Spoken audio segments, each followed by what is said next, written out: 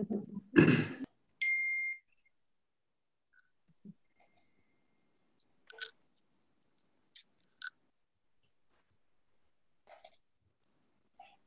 menit lagi.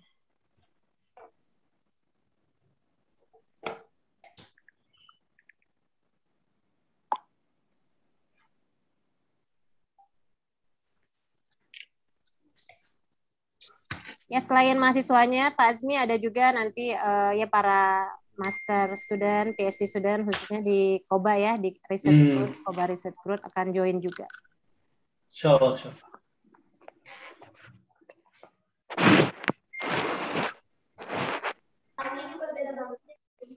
Halo, Assalamualaikum. Assalamualaikum, Prof. Salam, Prof. Una. Thank you so much, Dr. Army, for your attending to our class. Thank you for inviting me, Prof.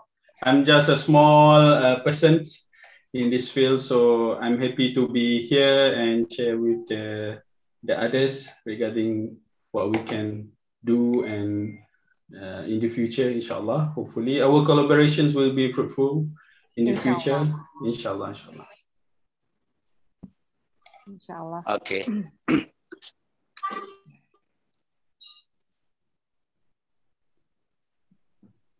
Kita tunggu 1 menit lagi barangkali ya sampai boleh. Iya.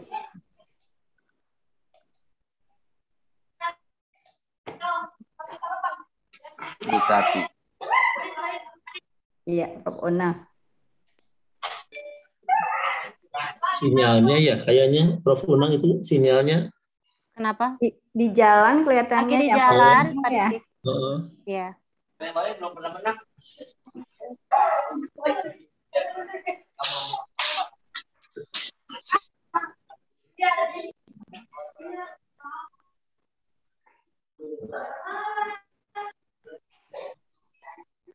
Halo,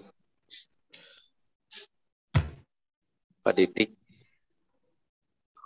Mohon, Prof.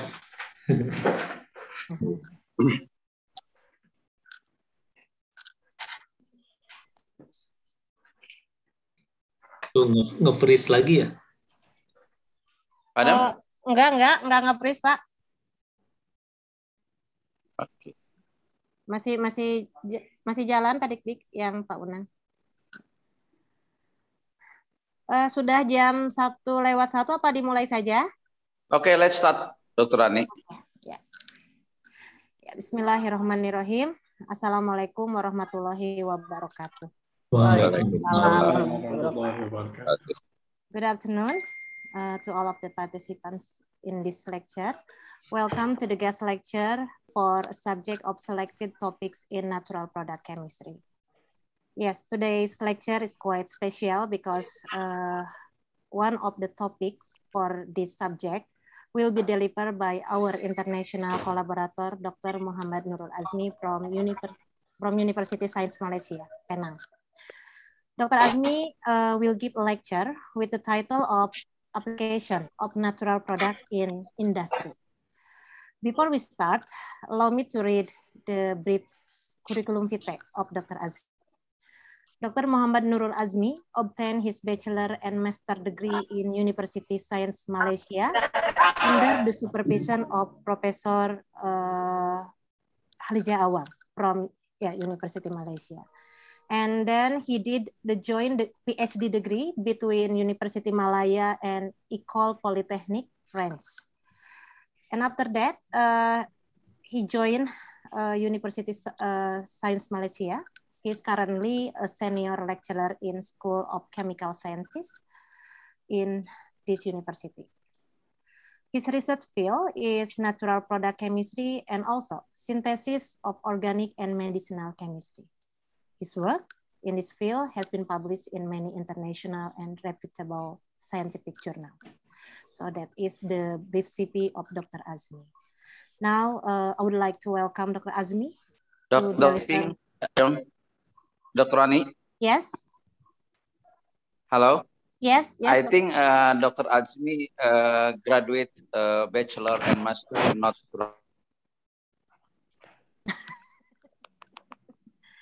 correct. So I'm sorry, Dr. Dr. Azmi. It's okay. It's okay. It's okay. It's okay. Oh. It's not important actually. My apologies. Thanks, Prof. Unang. So because I know very well. Yeah. Okay. Should I revise? Yes. Can I start my presentations? Yeah. Just a moment, Dr. Azmi. Okay. Please continue. So I think, yes, I would like to welcome Dr. Azmi to give today's lecture. And to Dr. Azmi, time is yours. Okay. Bismillahirrahmanirrahim. Assalamualaikum warahmatullahi wabarakatuh, and good afternoon, everybody. So thanks for the kind invitations regarding myself. So my name is Muhammad Nur Azmi, and I'm joining School of Chemical Sciences, University of Science Malaysia since 2016, after I coming back from postgraduate regarding in France in 2016, and I come back around a day before Idul Fitri.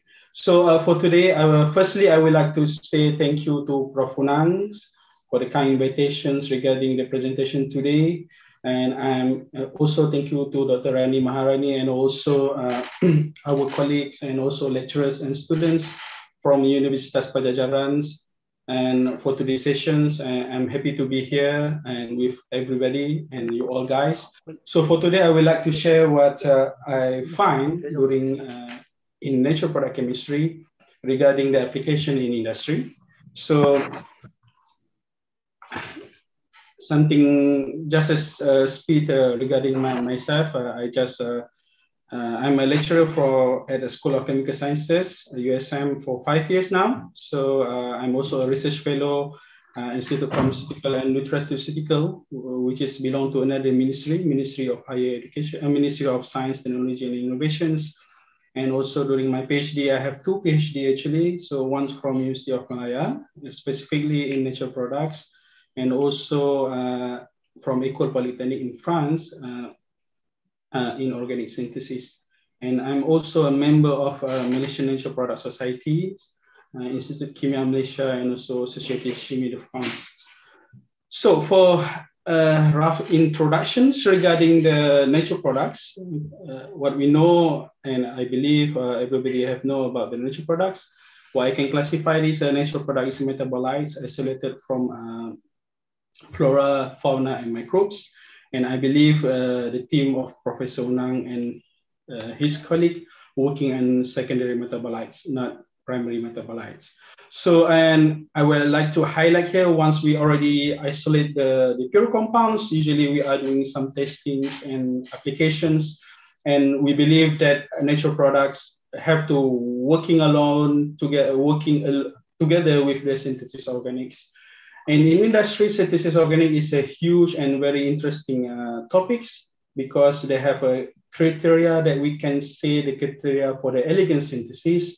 The first one, by replacing the stoichiometric reactions by catalytic reactions. It means we can reduce the cost and everything. The second one is to employ the selective synthesis instead of unselective synthesis. For example, we want to acetylate compounds, and we are doing by using DMAP, dimethyl aminopyridines, in catalytic amounts. At the same time, by using acetate anhydrides, we can get the very beautiful and effective compounds. The third one, what we can consider as an elegant synthesis, is avoiding protected room, because it will increase the step of reactions. At the same time, probably it will decrease the yield of products, because we have to protect and deprotect. So the fourth one is the combining reaction steps, or what we call in organic chemistry, we call multi-step reactions. So the last one, by improving material and energy balance. Most of the reactions the easiest one, the reactions, what we can classify is it's a react at room temperature or atmospheric pressures. So this is a kind of 2 examples of elegant synthesis. The first one is a synthesis of indigo. Indigo, so it's a color, a very nice color, and they have been synthesized and produced by Adelboom Bayer, at the same time together working with BASF. And they are doing total synthesis by using auto-nitrobenzaldehyde, which is these compounds, and react with acetone and the sodium hydroxides, and they will give the indigo. And they are using this color in textile industry. And the second one is vanillins. I believe Indonesia is one of the most produced vanilla flavor in the world. So this is the most aroma chemical part of methanol. And in this synthesis, for synthesis of vanillins, they are start from phenol, which is easily to find it. And they are doing with 4-step reaction, they can get finally the vanillins. They are using in perfumery, fragrance, and also foods. In natural products, in industry, we can classify into 6 small group, which is related with natural product. The first one is colorants, is colors, regarding the colors. The second one is flavor and fragrance for perfumery, something like that. And pharmaceuticals, this is the common know about the application in natural products in industries. And the fourth one is hormones, prostaglandins, sex hormones, something like that. And vanillins, vitamins, vitamins A, vitamin B, and vitamin D. And agrochemicals for the pesticides and control regarding the biological natures. So the last one is amino acids. So I have taken a few examples, what we could discuss in the previous slides. The first one, what we can discuss is about the colorants. So I'm interested about the alizarines because this compound has been isolated from the Rubia toncorums, which is what we can find in the Middle East. And the use is a dye stuff, which is the red colors. And because they call alizarin because the Arabic name is red goods. And they are first natural products to prepare industrially on large scales. And for the structural elucidated is finished by 1868 by Grebe and also Lieberman from Berlin Trade and Academy. It means during the time they have already used this kind of alizarin as a dye stuff in fabrics, for examples. This is the structure of alizarins. And also this is the kind of the plants of Rubia toncorums. So for industrial synthesis, Caro from BASF in collaboration of Grebe and also Lieberman, which is the first find the structure of alizarins, start to synthesize these alizarin structures. So they are start for anthracenes by react with nitric acids and to give the anthraquinones. And lastly, react with sulfuric acid to give sulfur, by doing sulfonations to give the anthraquinone 2-methylsulfonate, okay, because this one is the 2 sulfonic acids. And lastly, react with sodium hydroxides and oxygen gas, and they give the alizarins. So second one is a flavor and fragrance. You know, we love perfume, something like that. Okay, so for the worldwide turnover of fragrance and flavors, market about 11 billion euro volumes. So we can see the distributions of worldwide turnover for fragrance and also flavor markets. In fragrance market, it's cover around 4 billion euros.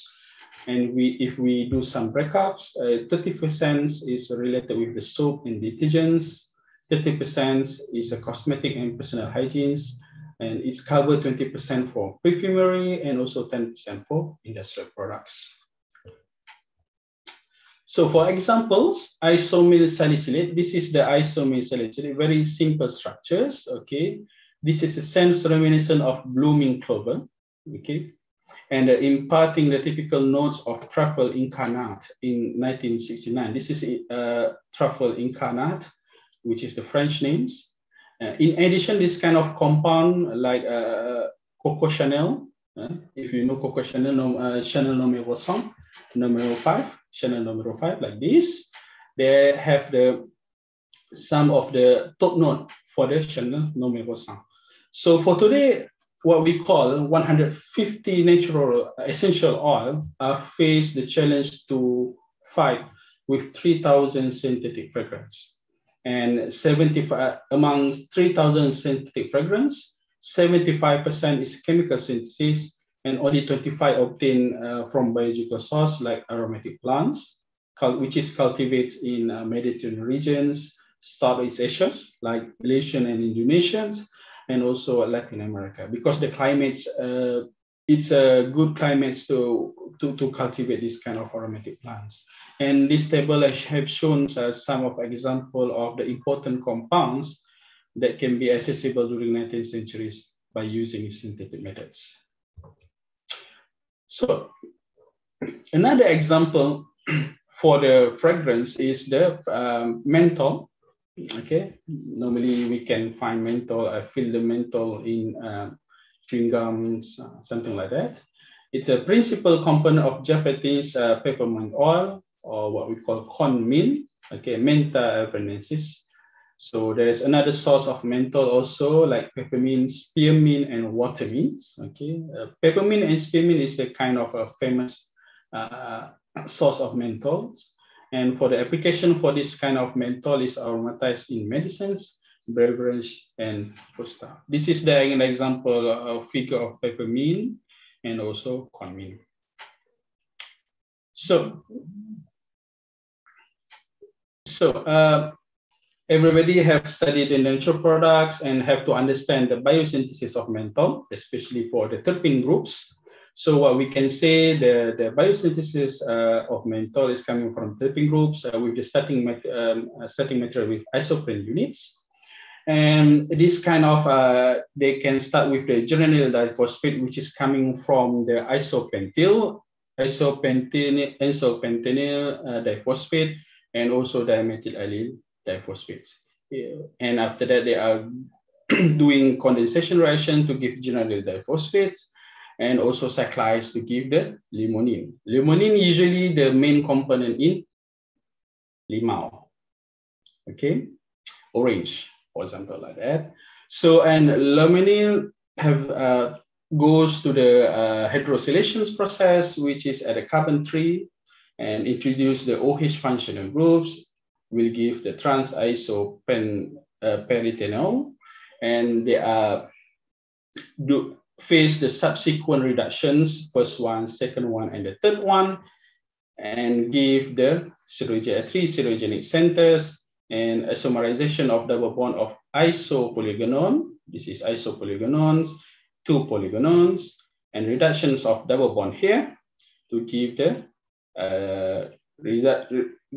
result of inversion serogenic center in carbon 4. Which is the menthol. In this case, menthol have 3 serogenic centers that we can see the variety of menthol analogs. So in terms of serogenic chemistry, I believe everybody have, for the students, has know about the serogenic chemistry for the first year of your studies in undergraduate process. So in this case, menthol have 3 serogenic centers, and they will give a 4 enantiomer pair possibles. For the diastromers, for the menthols, they will give the neo-menthols. This is the neo-menthols, isomenthol, and neo-isomenthol. And for the laboratory parts, it will give the some smell of fresh, sweet, and minty. This is to get these label structures, they are usually use a synthetic method to get. For this dextrose structures, they will give a smell some dusty, herbal, and faintly minty. Okay, normally with this label structure of menthol, usually using in our toothpaste, soap, and fragrance. So in terms of industrial synthesis, they have 3 major synthesis of menthols. Okay, the first one is Harman-Remer process. And the second one is Takasago process, and recently have been developed by Besseff process.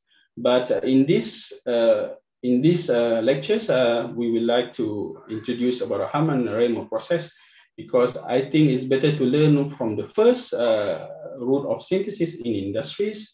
They are starting from M-cresol because we can easily get the M-cresols by using aluminum as the alkylated catalyst with the propane and to give thymol.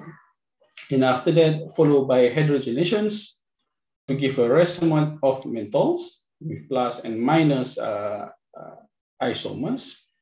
And at the same time, they will give the neomenthols, isomenthols, and also neo-isomenthols.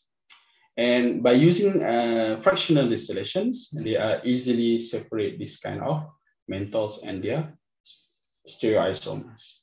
And after that, we are following esterifications by using methyl benzoates because we want to capture the specific orientation of menthols. And after that, we know because the structures and the molecular mass of this compound are getting increased, is help us to do crystallizations. And after that, doing hydrolysis of these functional groups, benzoate groups, and doing recrystallizations. And finally, we get minus menthol in good yield, which is 90%. So for the pharmaceuticals, this is very interesting because everybody are working on drugs and discoveries and medicines, something like that. And I have a few examples about the pharmaceutical examples. And why natural products are very useful in drug discovery. This is the recent data because I get this data in 2019. Okay, we can see the chart pie here because we can see all the contributions of natural products. Natural products as a botanical crude extracts. I mean, they are using crude extracts to treat disease. This is very famous for the TCM, the traditional Chinese medicines. This is very terms that people worldwide knows about this one, traditional medicines, traditional Chinese medicines, compared to Ayurvedics and also Malay herbs. So for this kind of ND derived from natural products, okay, total synthesis of drugs, biological made by synthesis, but the pharmacophore was from natural products. It means we are using natural product as the pharmacophore and doing some kind of synthesis or modification to increase the potential of that particular compounds. And the last one, vaccines, which is what we have today for the coronavirus. And again, I just want to highlight natural products is a secondary metabolites usually isolated from flora and fauna, and also microorganisms like fungi, something like that. And recently they are using different approach for the find the new natural products or bioactive natural products by using systematic approach, high throughput screening, for examples, molecular dockings, molecular dynamics, metabolomics, omics approach, and but it will help to speed it up the search of natural products. So the research domains, usually they are prefer to work on enzymes based on my experience, diabetic, tropical disease, and also cancers. So this is the kind of blockbuster drugs store. Okay, like Lipitor is very famous drugs by Pfizer. For the cholesterol is cover around 10.3 billions. And for example, another example is Zirco for cholesterol, so produced by Merck. Okay, this is Zirco by Merck. Zyprexa by Eli Lilly, by antipsychotics. High blood pressure, this is very famous drugs. Norvex by Pfizer. Okay, and there's a lot because the big pharmaceutical company have the strength in terms of innovations and also budget in terms of synthesize or make this kind of drugs. And drug discovery and developments, it take around 10 to 15 years average. And we need a huge budget and expenditure to do that because they have some stage that we have to follow In this case, we have 5 levels. The first level is the discovery and development, which is what we call basic research. In my lab, usually this is what we do, basic research, isolate compounds, synthesize the compound, determine the structures, and do in vitro studies. The second one is a preclinical research and developments. Okay, this is before we are going to the clinical research. And the third one is the clinical research and trials, which is very important before we can register this kind of drugs or compounds or this kind of vaccines for FDA approvals. The fourth one, FDA approvals and reviews. And the last one, if they after get the approvals and they are still under observations by this body, by post-market safety monitoring.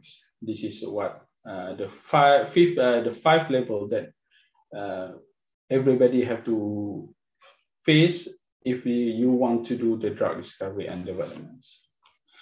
So this is kind of a figure about the drug development pipelines. Again, for the basic research, it takes a few years to complete this one. Preclinical developments, trial, and also FDA filing approval. They have another one after this kind of signage is a post monitoring.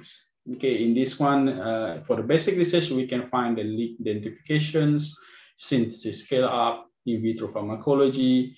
And after that, go into preclinical developments. They have so many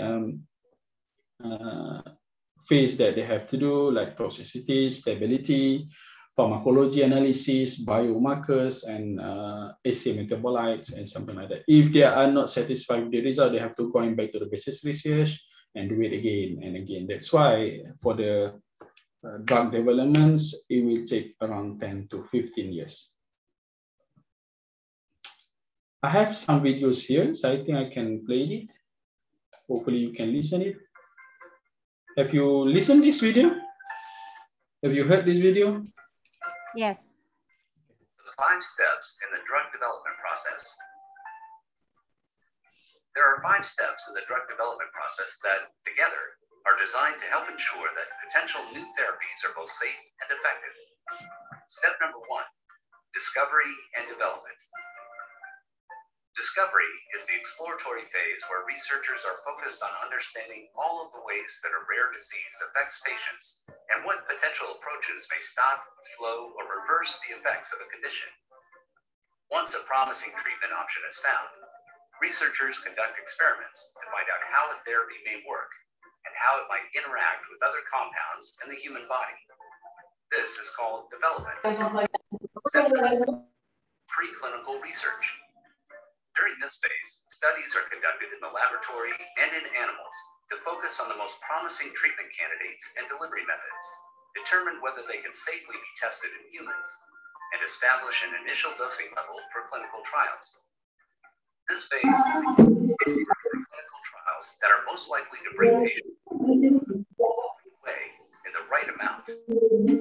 Clinical testing must follow specific processes and meet defined standards.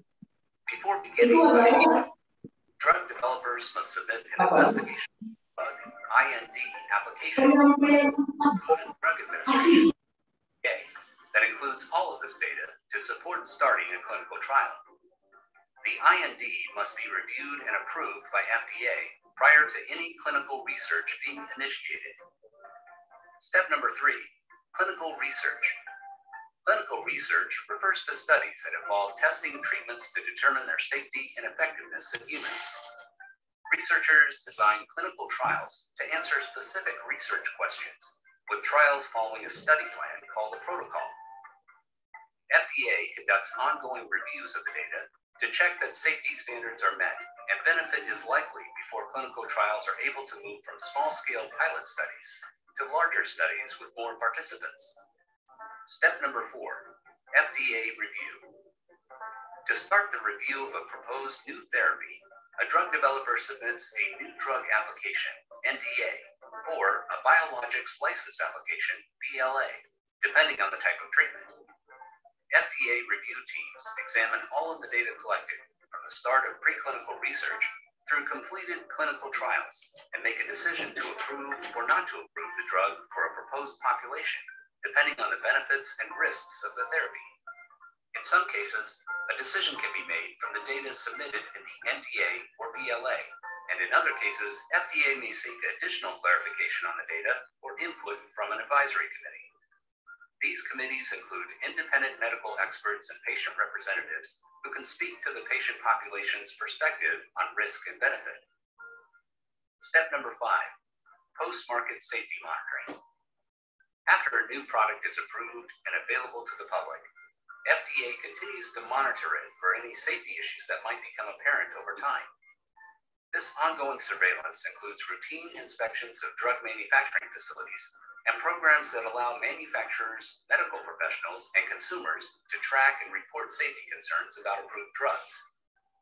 If new safety concerns are detected, FDA may require changes to the drug label to inform doctors and patients, and/or require that the drug be removed from the market. These are the 5 steps of drug development, and while this may seem like a long process, each step is important in order to protect the health and safety of all of us. Okay, this is kind of videos by Not in YouTube, so that I find is to explain in detail, simplest, how the drug is and the drug and developments in the pipelines. So let's continue. So for the drug discovery and developments, we have to admit that the role of technologies will help to speed it up our research findings. The first one, usually they are using omic approach. You have heard about the genomics, proteomics, metabolomics is very famous now, metagenomics and transcriptomics. And the second one, the bioinformatics and cheminformatics, they are using platforms like computer softwares to predict the interactions and bindings and interaction. They have a huge softwares that we can use, for example, biodiscoveries. There's a lot, and etc. So for the recent example that for the drug and discoveries, what we can see news and close to us is the COVID-19 vaccines.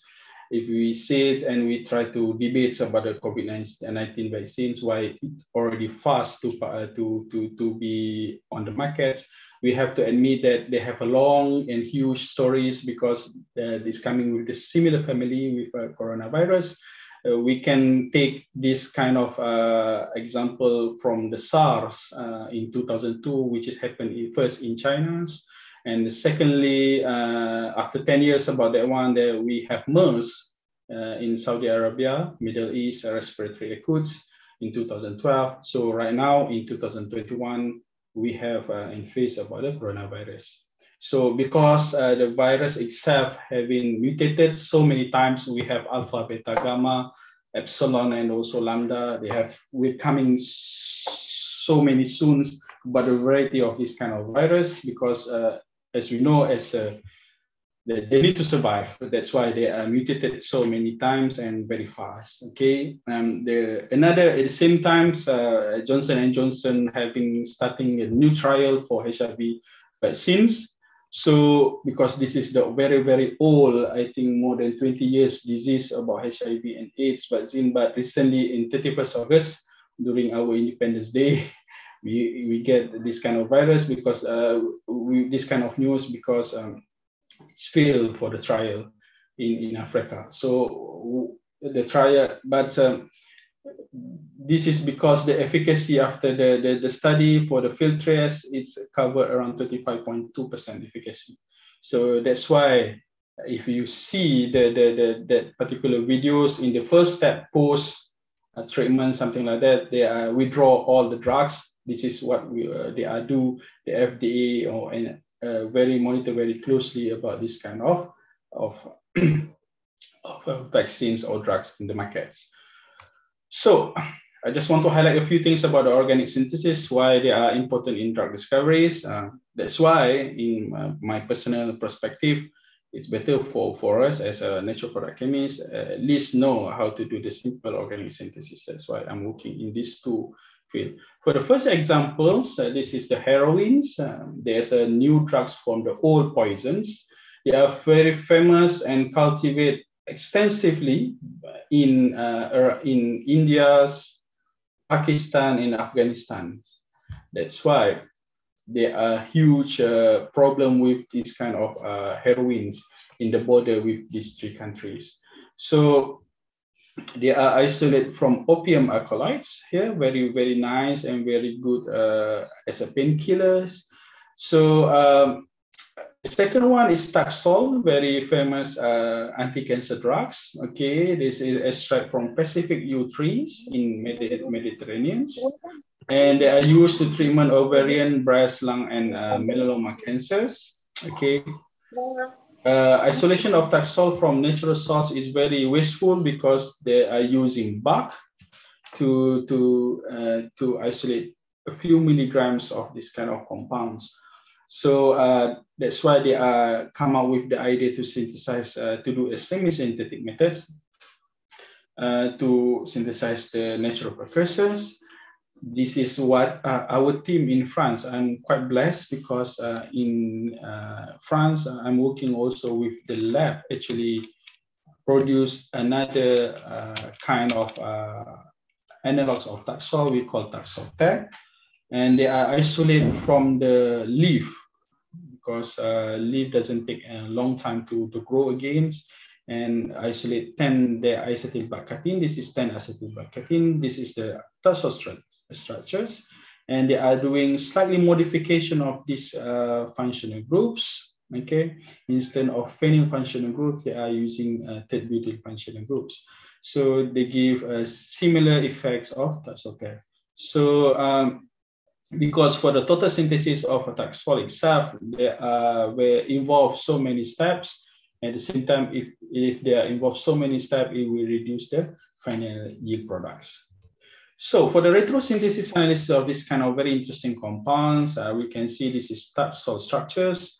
They are come up with the acidification reactions after we are doing retrosynthesis analysis. For this one, for the ketone, they are using oxygenation to give the OH functional groups. And again, this one is Shapiro reactions, magma recoupling, and also oxytocin formation to give the oxytocin rings. So there are 7 groups working on this race, so to synthesize of Taxol. For example, Halton groups, Nicolau, very famous natural product synthesis. And Nishpesky groups, Wonder group, Kawajima from Kawajima and Mukayama from Japan, and also Takahashi groups in 2006. So interesting about Halton groups and also Nicolau groups. Okay, both are working in USA. The Halton working in the Florida State Universities, and for the Professor Casey Nicolau, during that time they are working at the Scripps University, California, Los Angeles. But now he already moved to Rice Universities.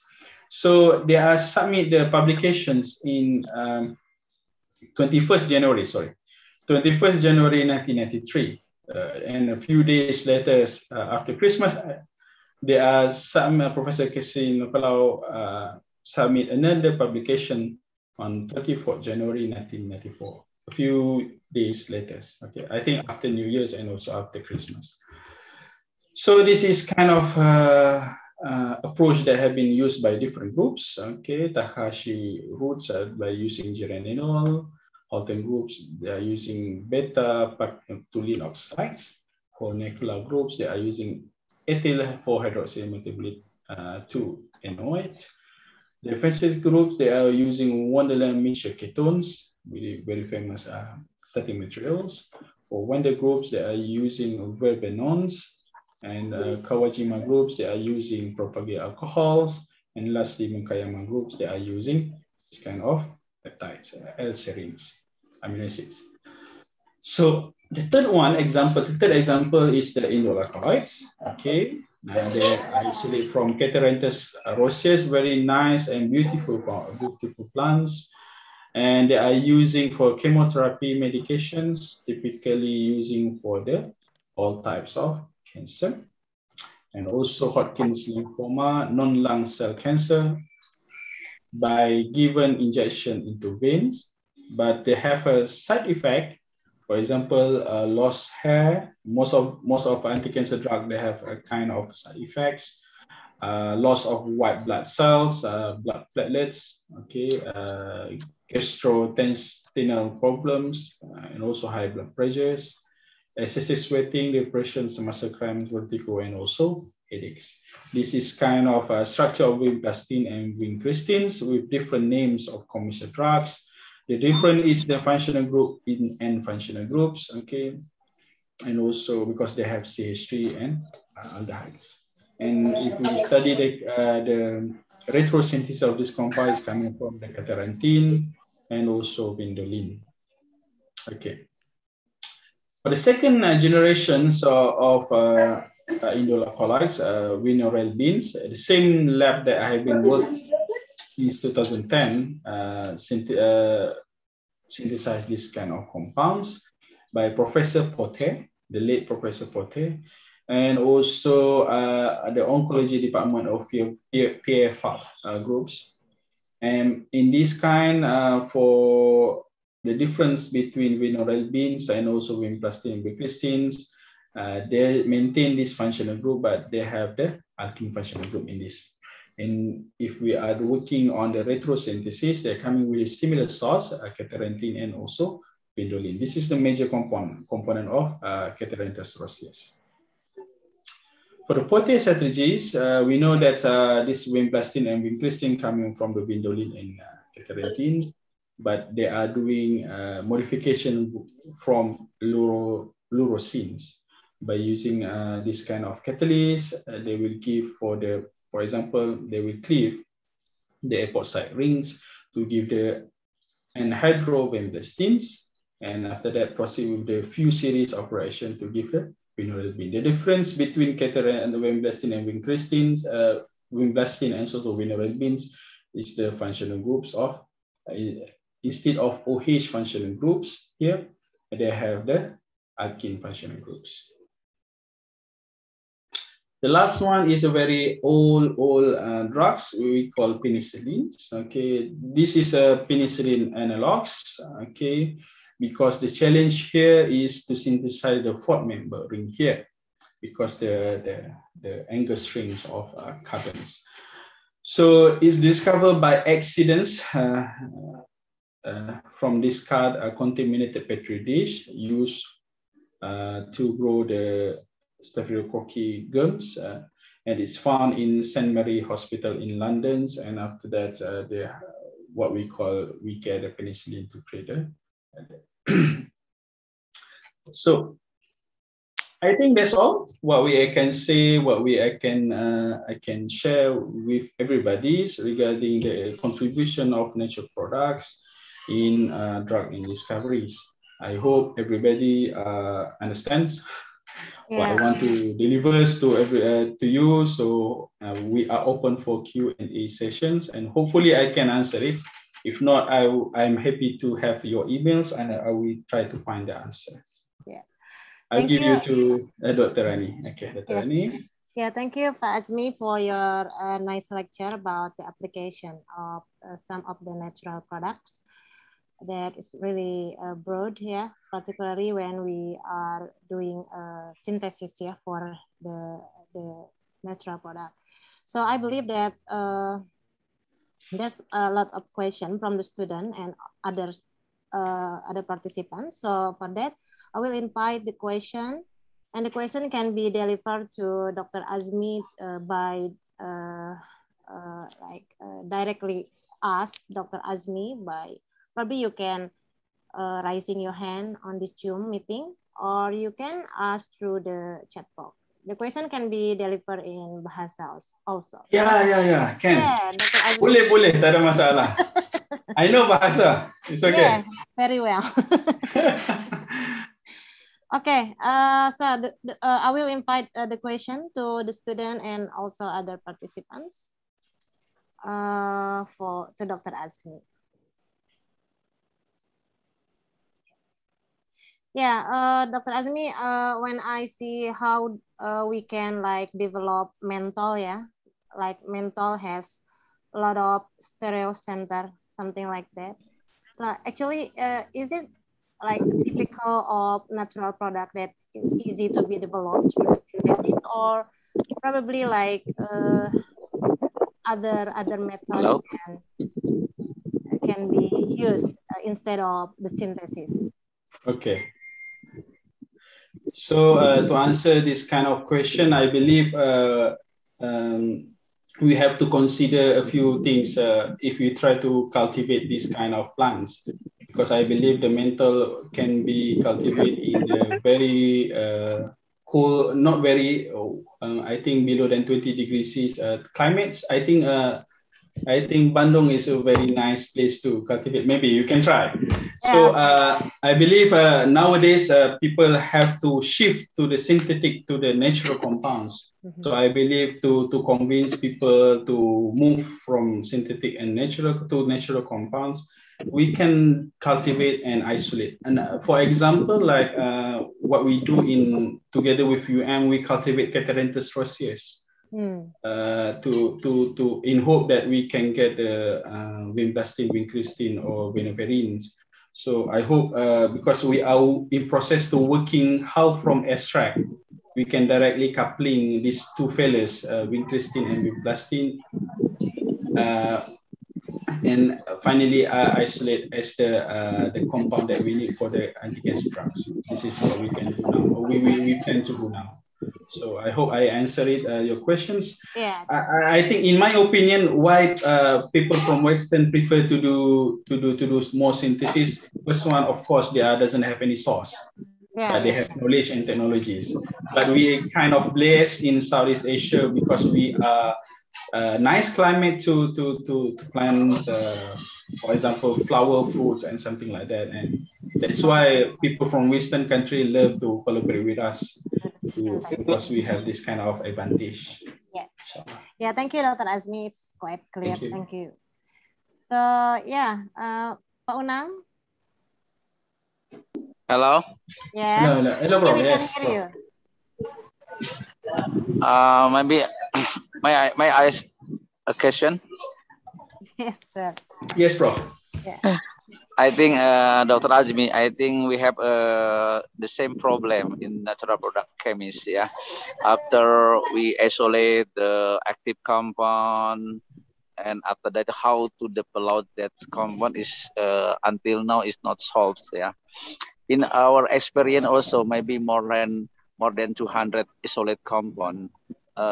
They show good activity, but how to develop that compound is still a problem. Maybe according to your experiment, maybe you have some suggestion or comments. Okay, I just go through that Prof. Unang's group have been isolate compound. Most of them coming from the very big structures. It's kind of challenge for the synthetic chemists to synthesize, but nothing possible. Maybe we can do and synthesize this kind of compound. Maybe we have to train more specific organic synthesis to do that. But most of the isolate compound that we can see normally is a tritipene types compounds. Maybe we can do some modifications. But the problem is in the basic research level, we have so many beautiful results. And if they are going to the clinical research and something like that, it gives you the different results. This means we can, something in between for the phase 1, phase 2 is good. When they try to go to phase 3, is give the different result, and we have to stop that one. But I think with the help of technologies, for example, omics approach and also cheminformatics and bioinformatics, it will channel us to do what we can do now. This is what I can do, and I can answer your question, Prof. Maybe we can have a private discussion about this one, and I'm happy to do to work with you, Prof, in future in terms of modification of compounds. This is what we try to do now, because to isolate itself for the single compounds is quite challenging. Yes, because in our investigation, usually we find the active compound from higher plants in the belong to Meliaceae family. I think these plants grow maybe take long time and take maybe more than 10 years to produce that compound by isolate from that plant is very difficult. So maybe as similar with your suggestion, maybe to use the bioinformatic or bio in silico, I think it still take long time. So, in our country, we have the three type of the commercial natural product. First we call jamu, and second Yes. we call obat herbal terstandarkan, and the third is the phytopharmaca. So maybe to solve that problem, maybe we can collaborate with the other field, for example, pharmacies and medicine to utilize that isolate compound. For example, you know, tongkat ali. Tongkat Yes. ali Longifolia.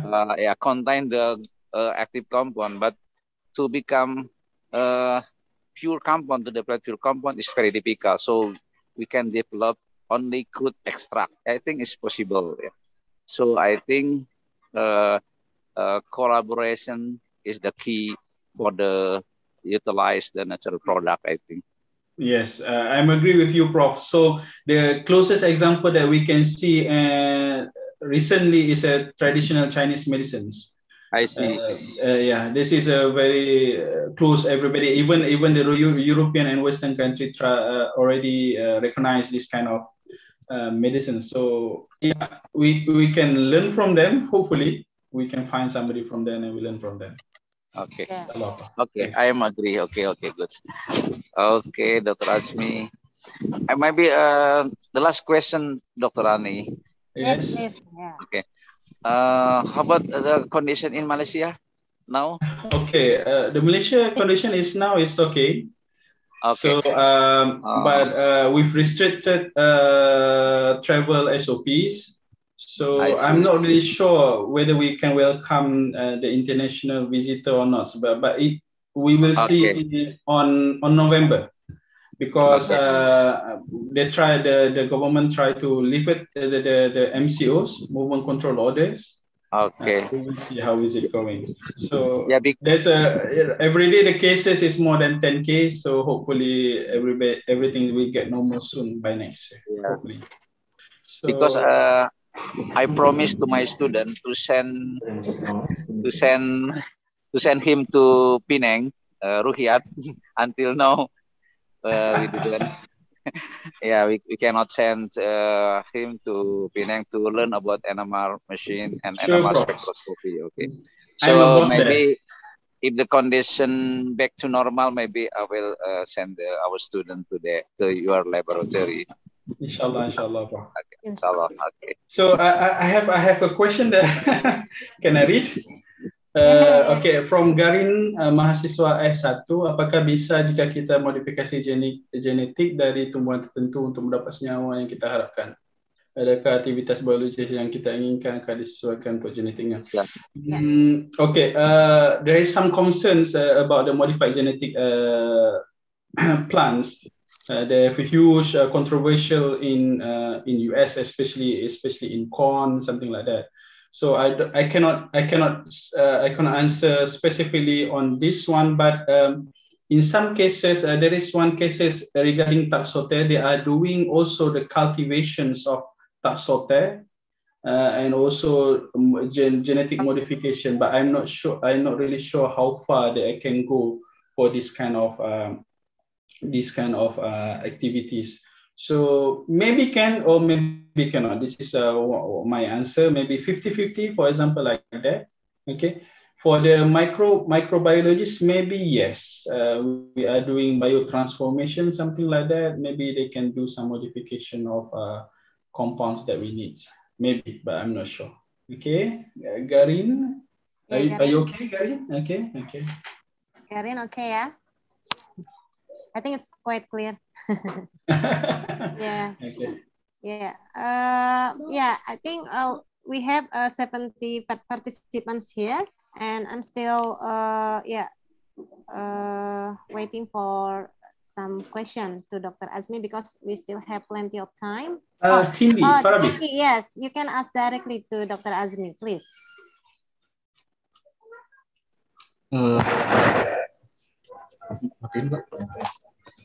Thank you, Ms. Rani, for the opportunity.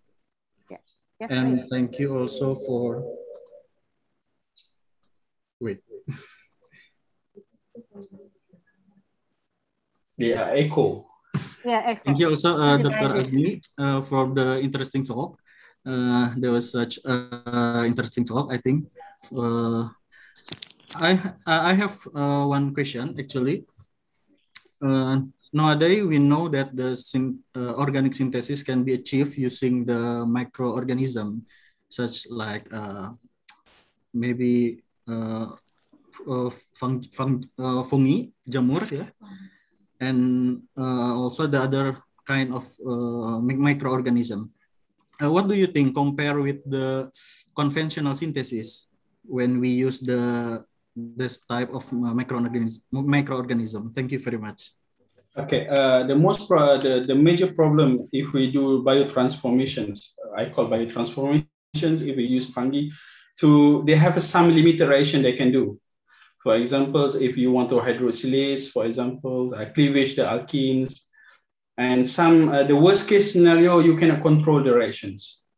So in organic synthesis, but what we try to do is we have a power to control reactions. So for example, we want only this particular site is react with the catalyst, for example, not this modification happen in this site. So this is the most important that you have to consider. But the first problem, in my opinion, okay, I just said based on my opinions, if you want to do biotransformation, you have to know what you want to do. So for example, the closest example that I plan to do in future by using synthesis of oligosylbenoids, by using peroxidase catalyst. It's a reddish catalyst. So, but the problem is what we can face is during that time we need the accurate temperature to do that, to make sure that a particular enzyme is working properly. And at the same time, we cannot predict what kind of reactions until we get the final products. This is the most challenging if we want to do the biotransformations. There is a few groups in Malaysia working on that. The first one is University Technology Mara. I'm not sure you haven't heard that one, especially the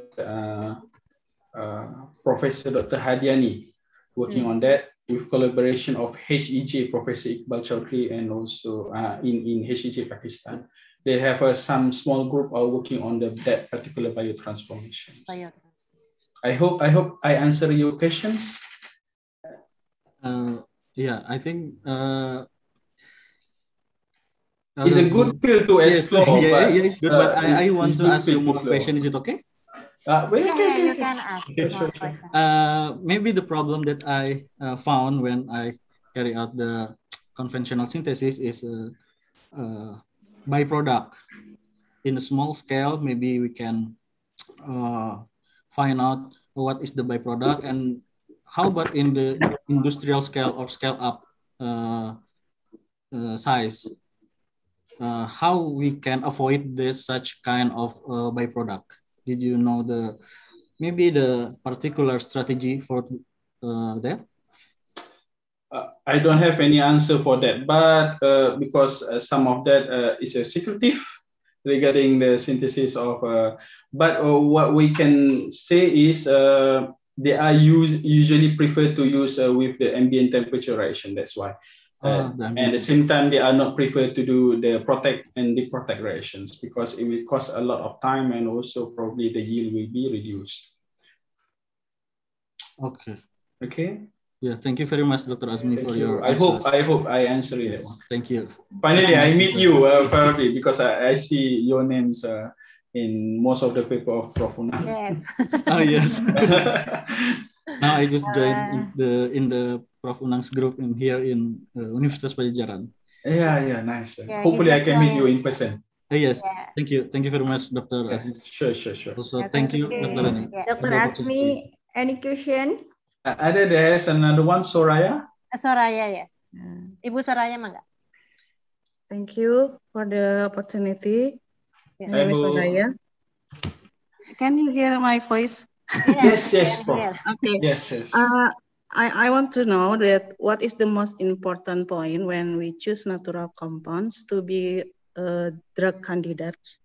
Drug How the candidates. strategy, as we know, is many kind of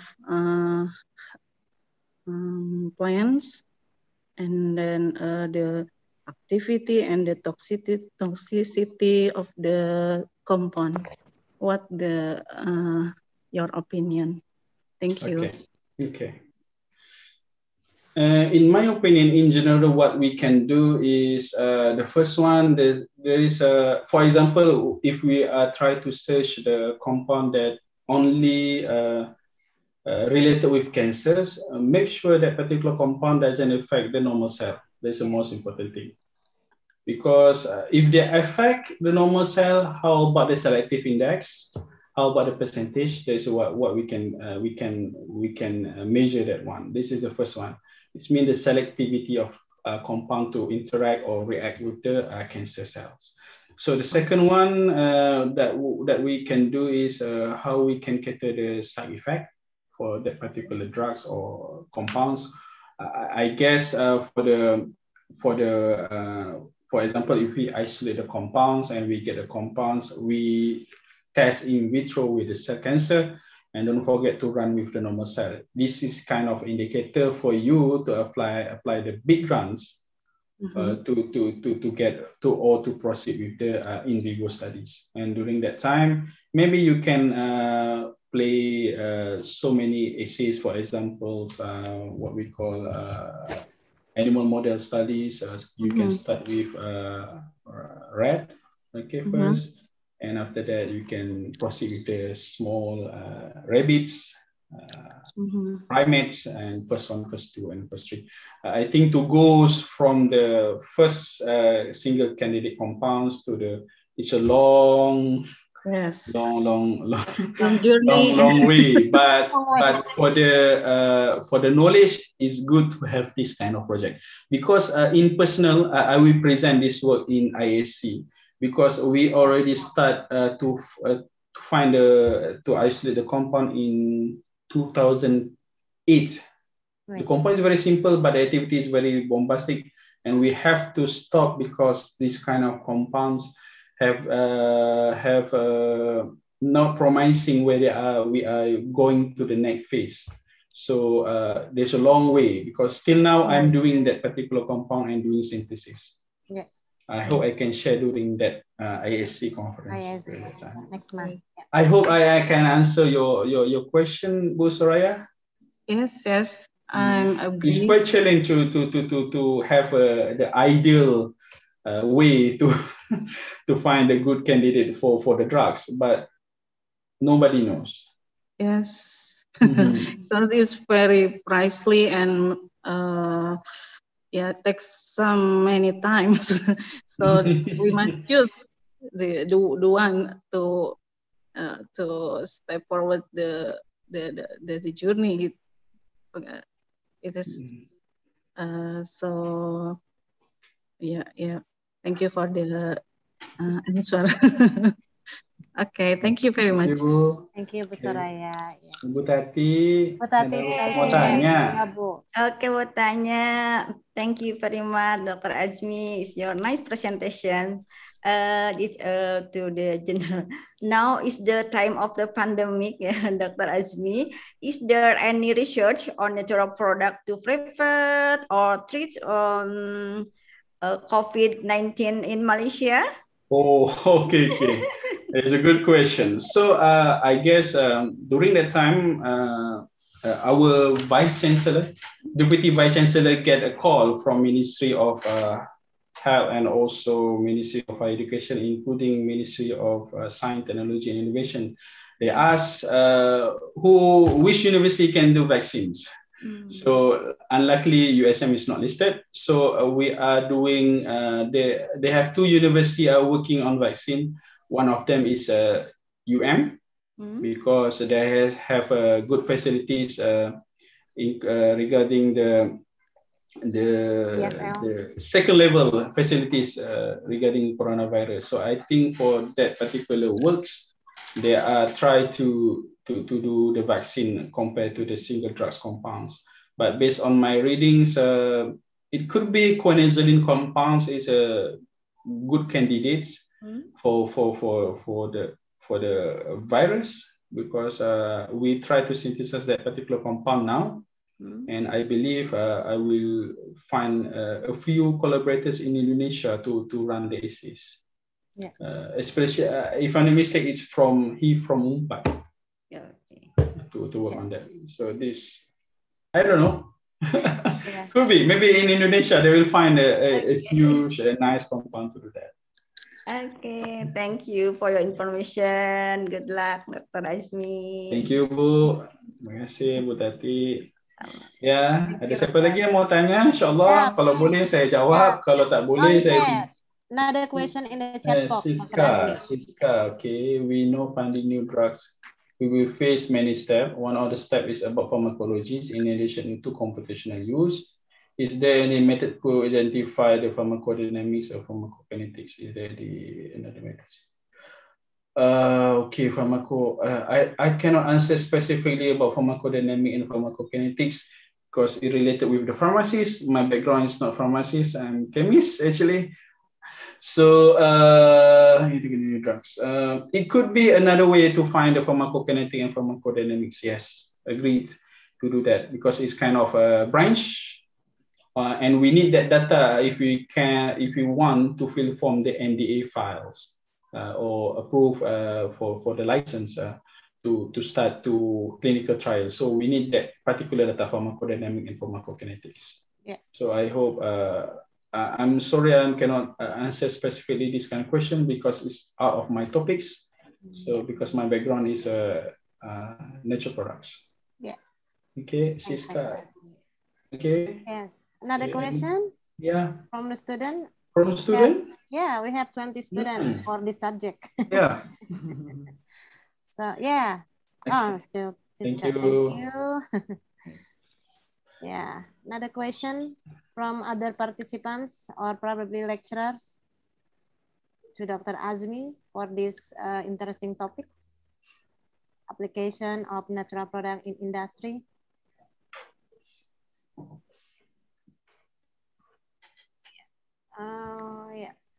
Yeah. Based on your experience, like you mentioned about 5 steps, in the drug discovery. So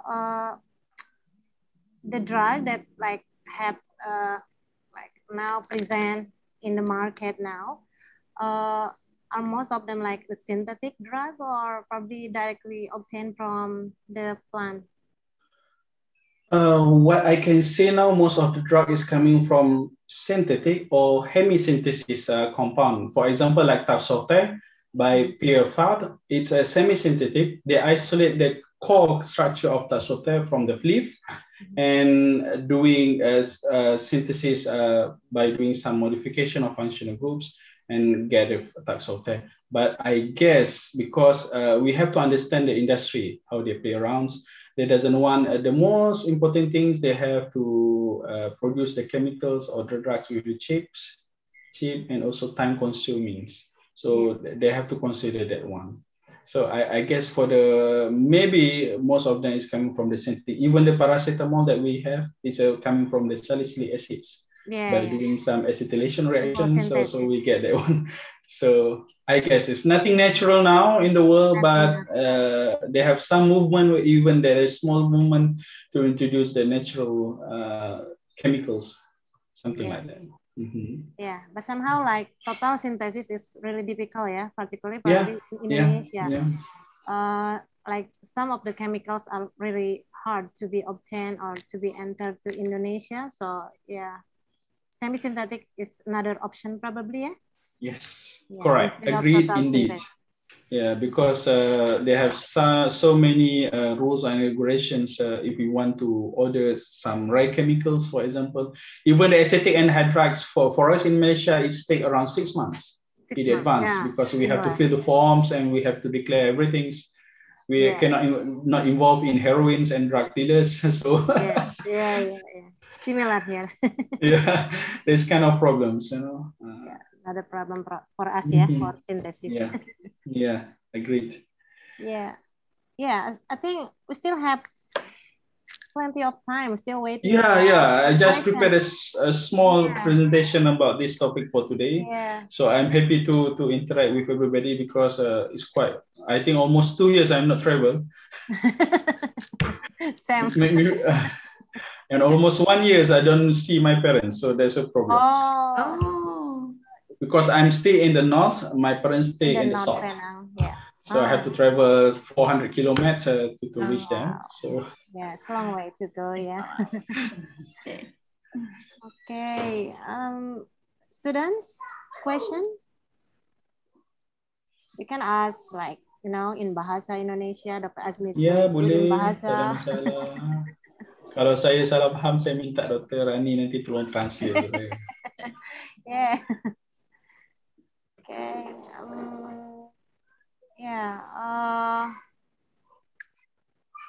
Probably we have Erina. Erina, do you have question to Dr. Azmi? Yeah, Erina is going to do like what we call it, semi-synthesis of a kind of compound, yeah, Erina, yeah. He's going to study in Osaka University. Osaka, nice. Yeah, okay. Yeah. He's like try to developing like a natural product with glycan to be developed as like anti-inflammatory compound, if I'm not mistaken. She in Osaka now? No, not yet. Because it's now there's some restriction. So the yes, I understand. Really even my student, which is get a scholarship from Hokkaido, doesn't manage to get in, so have to wait for a while. Yeah, have to wait also. Yeah. Okay, Arina, do you have a question probably to Dr. Azmi? Yeah, thank you very much, Dr. Azmi, for the nice presentation. It's really interesting. Yeah, I have a question. In natural product chemistry, especially for the isolation of natural product, one of the problem is the natural product, the isolated compound is in limited amount. And one of the novelty of the natural product isolation research is the novel compound. Is there any suggestion for how we get the new compound, but in the dalam jumlah yang cukup, apa Ibu? Yeah, it's okay. Dr. Azmi. Yeah, dalam jumlah yang cukup for the further identification and for the further biological testing, because the limited amount of compound is one of the problem for the isolation. Okay. I understand the question very. I hope so. So there is a few challenges when you are doing natural product chemistry. So the first one is the limited amount of compounds. I think you can get maybe less than 10 milligrams or less than 2 milligrams. So another one is maybe, but you can do is you have to work with the synthesis organic. You doesn't have any choice. You have to work with synthesis organic to synthesize the compound. There's another options. The second one, the second approach, what I understand from Erna question is how you want to find the new compounds. Okay, if you get a major compounds, this is what I'm doing now. If you get a major compounds, you can do slightly modifications. For example, alkylation reactions, just modify the functional groups to get a more diversified compounds. Is another questions. But with the technologies now to elucidate the compounds, in my personal opinions, we have 500 megahertz, but we are using the micro probes for NMR and also micro capillary tubes. We have that kind of technologies. And if you are, because they are working under below temperature, if we can reduce the temperature by measuring that particular compounds in NMR by using cryoprobes under -75, you can reduce the noise of NMR and you can get a very fine and nice spectra. In my experience, I have 0.8 milligrams. And I get, there's a new compounds, new compounds and 0.8 milligrams. And I managed to also doing the assays. Nowadays, what I can see in Japan and also in Europe, they are doing nanomolar concentration. They are working on nanomolar concentrations. Wow. Sometimes based on my collaborations, they ask only 1 milligrams. Yeah. The issue is how you handle that particular precious compounds and how you keep it. Yes. This is very important. That's why for my students, I always see them every day and advise them, keep your sample wisely. Sometimes I ask them, for example, indole alkali is very sensitive with acids, with air. I ask them to keep in nitrogen every day in amber glass. First, you have to understand the nature of your compounds. If your compound have so many OH, for examples, you have to very well and meticulous about how you keep your sample, because it's easily to oxidize, something like that, and give you some many mixture compounds. I hope I answering your answers a little bit. Okay, Erna. Okay, I wish you good luck, Erna, because nowadays people who are working on synthesis and natural product is very not many, based on my experience in Malaysia, especially because people right now prefer to work in metabolomics, the fast way how to do it, not the old school. Okay, okay, okay. There is another question. From Garin. From Garin, okay. Menurut pandangan saya tentang obat dari isolasi bahan alam yang terkadang sulit dimurnikan.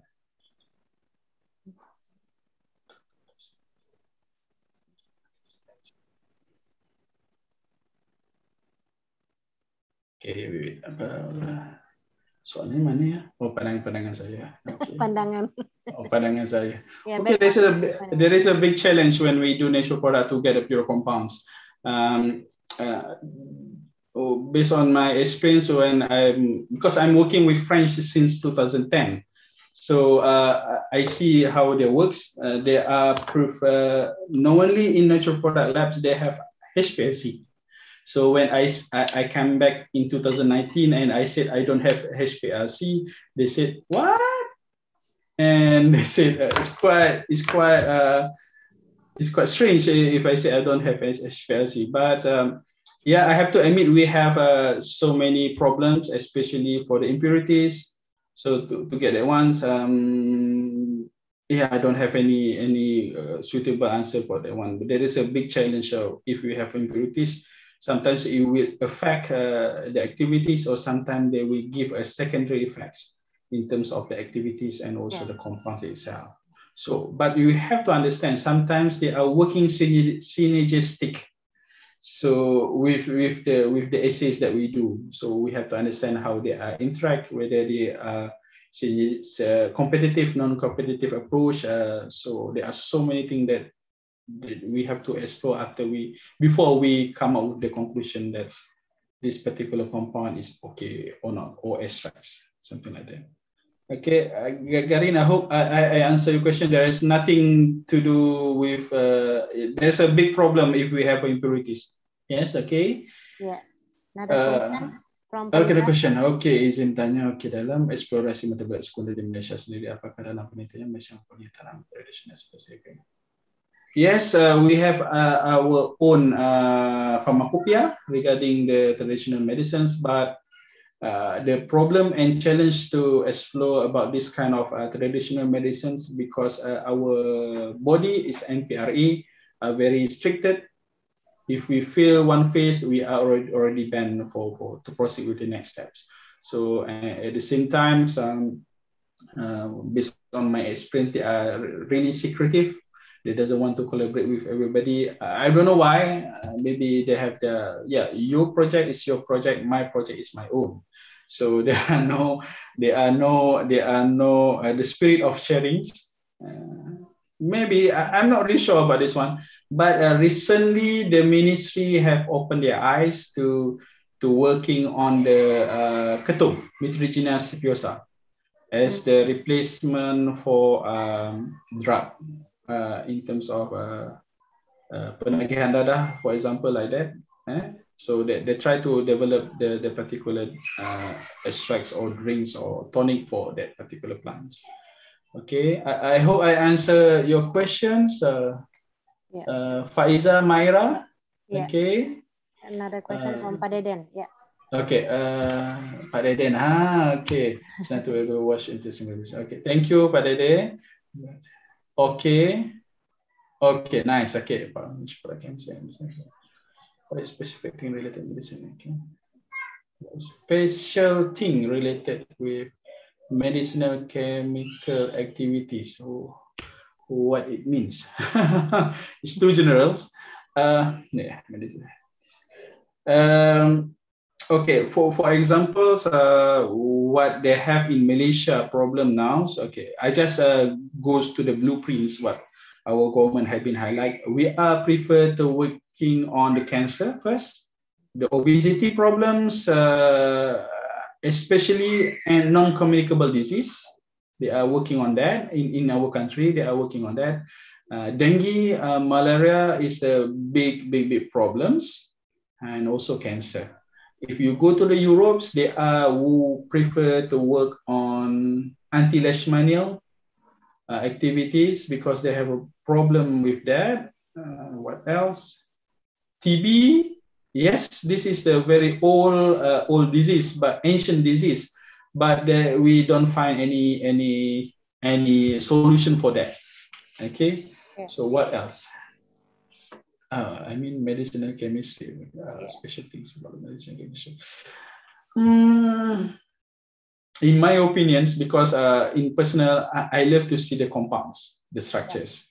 So in terms of that, the second one is the compound, the ability of that compound itself to synthesize it. This is what I can see in medicinal chemistry. So because we can see the compound and the applications. So this is the interesting about the medicinal chemistries. But we have to work again or tag along with another experts, for example, for pharmacists and biologists, to go further and also doing formulation for that particular compounds. So I hope I answer your questions, Pak Deden.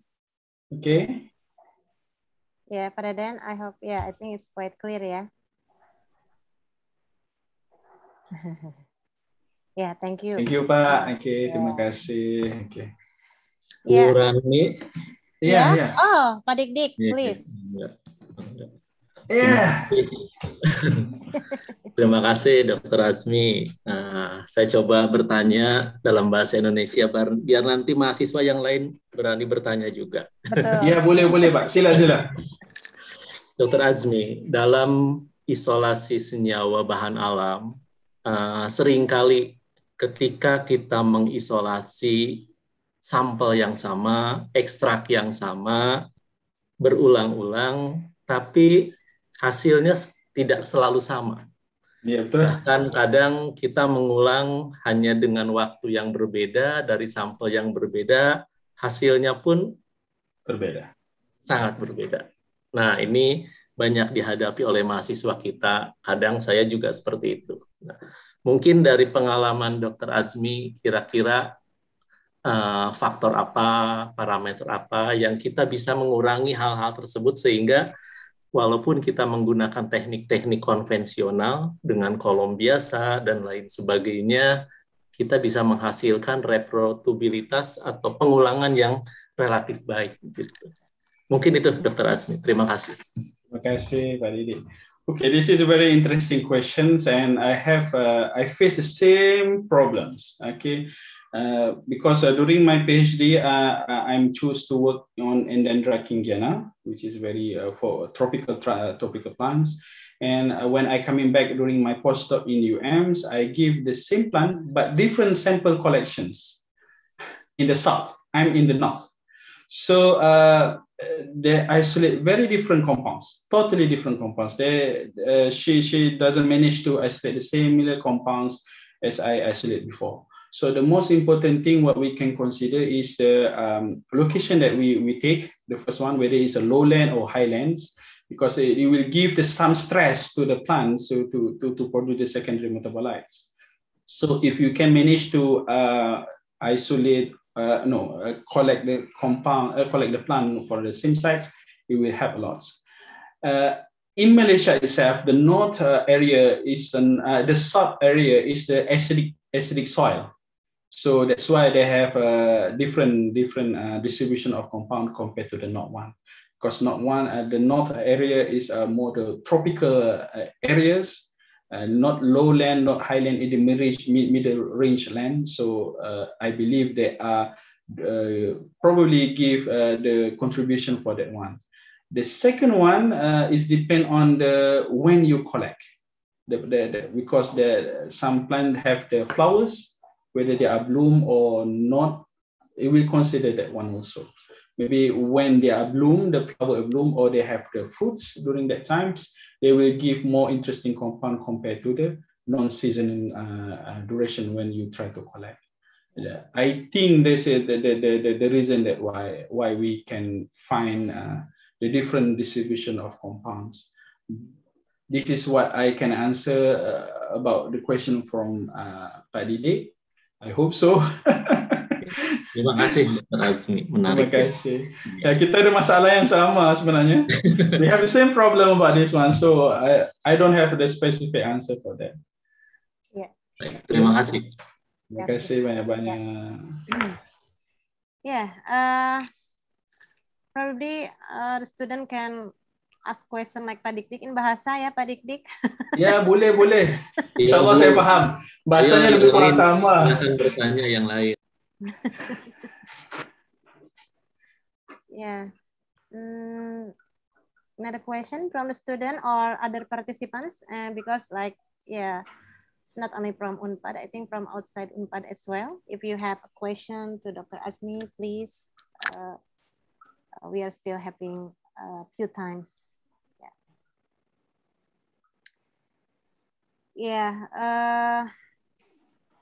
I think there's no more question, Dr. Azmi, but I think, we just heard about a very interesting topic in today's lecture.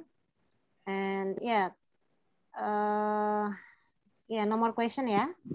Right. No more questions, okay. Okay, so thank you very much to Dr. Azmi for a nice lecture and also nice discussion today. And one more question, Dr. Azmi. Is it okay? Well, okay, it's okay. I'm happy to answer it. The last question. Yeah, I think it's last question maybe.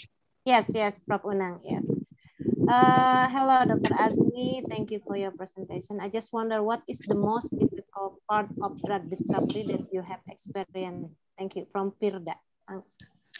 Yeah, you can directly. Okay, for drug discoveries, I don't have much experience because the first drugs that we try to synthesize it, finish either it's not a clinical, it's a preclinical phase, so we have to stop. This is what we can do, and I hope we can continue soon about this one, what we can do further. So the most part difficult discovery. Okay, so the most part in natural product chemistry is to isolate. Also, if you manage to isolate the compounds, you will have difficulties to determine the assays.